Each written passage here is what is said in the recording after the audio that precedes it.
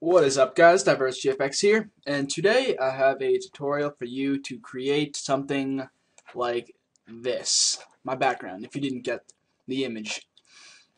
I haven't done a tutorial in a while, and I was just sitting down, eating some mac and cheese and some Chex Mix, and I was like, what the hell? You know, I don't have baseball, so I might as well do something interesting, because baseball's not interesting. So, enough of that. Open Cinema 4D, and here we go.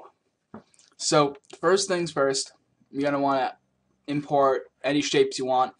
The ones that look best, I think, are capsules and spheres, just because you want to turn up the segments on both of them.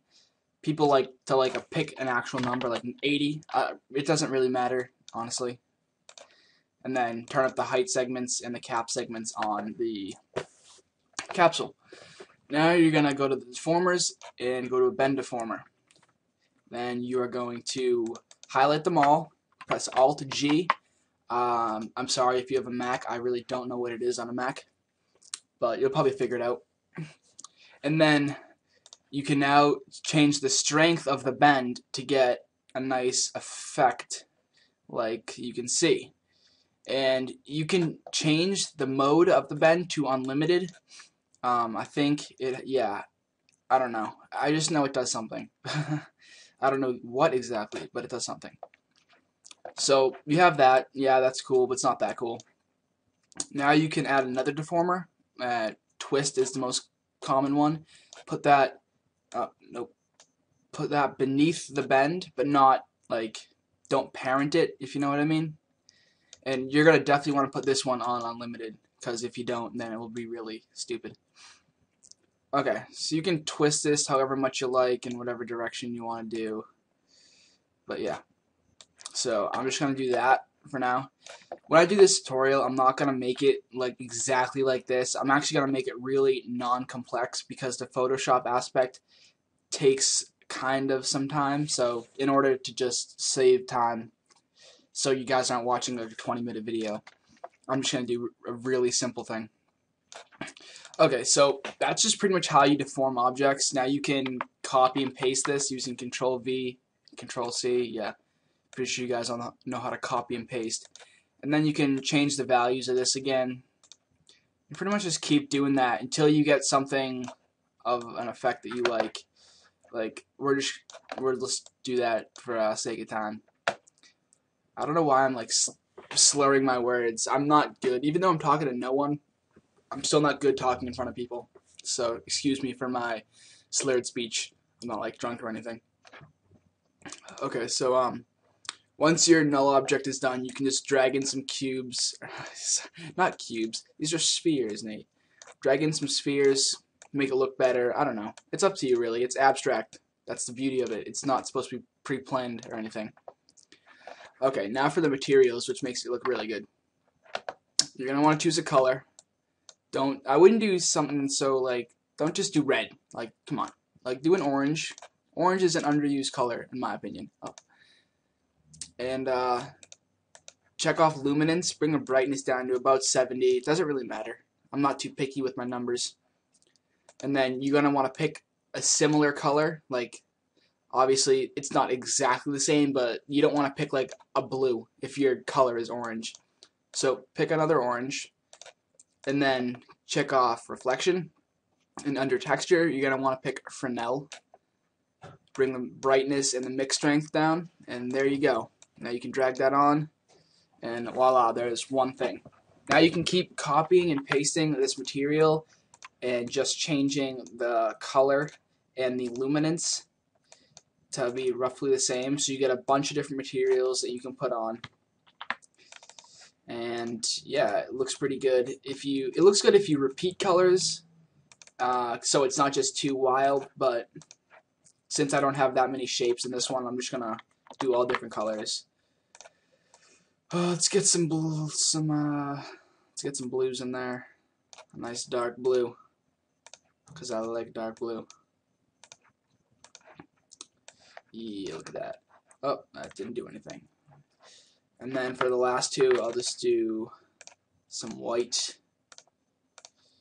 And for the white, you can turn the luminance all the way up, just because you want the most pure white that you can get. And sometimes if you don't put it all the way up, it doesn't look as good. And for black, I would think it wouldn't, like, it doesn't look like it's making a difference whether I turn the brightness up or down, so I guess don't worry about it. But yeah. And there's your shape. Like, obviously it doesn't look very good now because that wasn't really a good shape. I just kind of wanted to give you guys an idea of how to use the deformers to make it look abstract. So now you can import lights. I'm not really going to go over that because that's not the point, but if you have Grayscale Gorilla Light Kit Pack, you can kind of, yeah, if you have it, you probably know enough about this program to use it. So I'm not going to go into too much detail. And I kind of want to render it out. And I'm not going to go over render settings, but one thing that is important, it's not major, but it just makes it a lot easier, is when you save it as a PNG and click alpha channel. That way, it will make the background of the image transparent, so it's a lot easier to work with in Photoshop, or a lot more easy. I don't know, whatever. And then also just make the output like your screen resolution. I usually do 1920 by 1080 to keep a 16 by 9 aspect ratio, as you'll see right there. Okay, so once that's all rendered out, if you use global illumination and ambient occlusion, it will take longer to do, but it looks better. So yeah, and now we're going to go into Photoshop. Just going to take a quick drink. Okay, so you're in Photoshop. Open up the image you just saved. I'm going to use the one that's on my desktop right now, just for simplicity, because I don't feel like waiting for the other one to render. But yeah, see, as you can see, the background is transparent, so when I put something behind it, like a gradient, you can see the gradient behind it, and I can shut this off and you still see the whole thing. So that's kind of the point. So you can turn off the gradient again, and you can import a picture. It can be any picture, a texture. Import any texture. I mean, it could be any picture, but I'm just going to get a texture really fast here. Sorry about this, guys. I should have been more prepared. Texture. I spelled texture wrong. Oh well.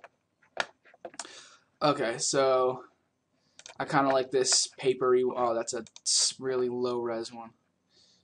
No, that's stupid. This one looks nice. Okay, so nice paper texture. Copy this, and then you can paste it in Photoshop. Wow, that is really small. Okay, looks like we're going to be doing some scaling. So scale it up if you need to. It shouldn't look too bad because you're going to change the blending mode to overlay or soft light. I think overlay looks better because it doesn't look as faded. But yeah, so you can put that on soft light. You can change the opacity. Yeah, that looks nice. Or overlay, sorry. And then you're going to right click and go to merge down. So now these are one layer. Now you're going to click the new layer button, and in that you can draw a rectangle marquee right across the middle. You can use any marquee you want as long as it's a selected area with these marching ants. And you're going to click on the bottom layer, new file, edit copy, re-click on the empty layer, layer 2, and do edit paste. See, now nothing really happens except for the marching ants go away. That's just because all you're left with is that strip that you cut out. So now you click on the layer styles and then add a stroke. You can keep it any color you want, doesn't really matter. Do light, I'll just do a gray. The inner shadow, change the angle to 120. Just put the distance down to about 2 or 3, and then bump up the size and the choke to make it look like it's like set in, as it does right now. I also put on a drop shadow, and you get up the size. So yeah, it just looks better. Okay, now you're going to create text. I'm just going to do DiverseGFX because that's my YouTube channel name. You can type it like 3 or 4 times, and then right click rasterize text layer, rasterize type, sorry, go to transform, rotate, and then, oh crap, and then you can rotate this however you want. It doesn't need to be anything special because you really can't really read this that much. Okay, so now once you have that, you can duplicate the layer and just keep going like this. You can move it so it doesn't look so even, and just keep duplicating and merging down so you end up with one big text layer that covers the entire center bar. It doesn't need to cover the entire picture. It just needs to be able to cover the center bar. Okay, almost done here. One more, duplicate layer, move it up here, merge down, merge down. Okay, once you have this, you're gonna hold Alt on your keyboard and go between the text layer and the layer 2, which has the drop shadow and the inner shadow. And you're gonna see this little white and black circle that like they intersect.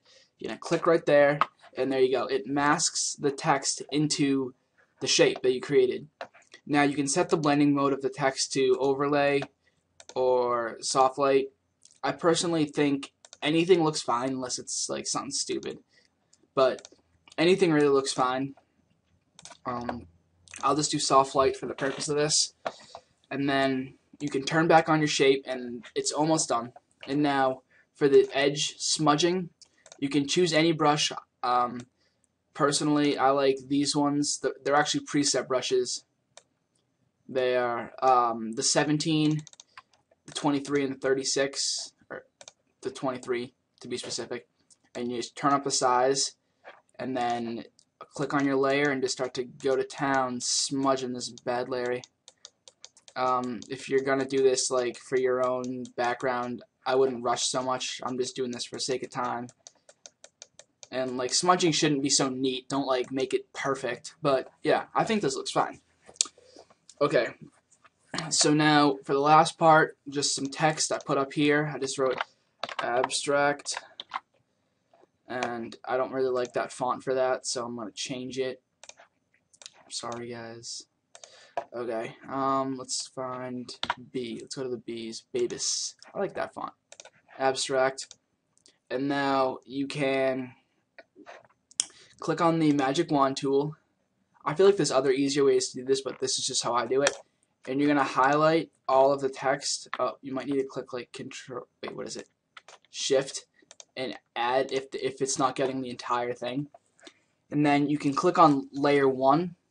You can hide the text layer, so you just have the little marching ant things. Click Edit, Copy, and then go back up to the top, create a new layer, Edit, Paste. So again, nothing really happens until you add the layer styles like stroke, inner shadow, and drop shadow. And then you can kind of play with any settings you want to get this to look good. But yeah, so that's pretty much it. Thanks for watching, guys. DiverseGFX. It's been fun. Okay, thanks.